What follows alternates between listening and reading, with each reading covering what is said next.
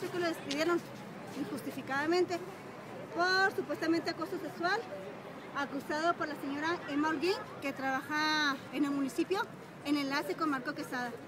De hecho, estamos muy inconformes porque no hay una solución, no nos han dado solución. Al maestro ya se le quitó la base, ya se le quitó todo. Entonces nosotros estamos exigiendo justicia nada más. Que al maestro se le regrese su base, que al maestro se le respete y que la señora, por favor, Marco Quesada, ponle un alto. Es de tu gobierno, por favor, es de tu gabinete. ¿Cómo se llama el profesor? José Luis Rentería. Él que viene siendo profesor, Maestro ¿no? de arte, Ya. tiene 25 años de experiencia. Ha llevado a la secundaria a varios lugares, firmó lugares de danza. Ahorita el profesor, estamos tomando la clase con él, los niños, sin sueldo alguno, como grupo independiente, y nosotros los padres de familia le estamos dando una bonificación. Pero créanme, autoridades, que a mí no se me hace justo lo que está pasando. Marco, por favor, atiéndenos.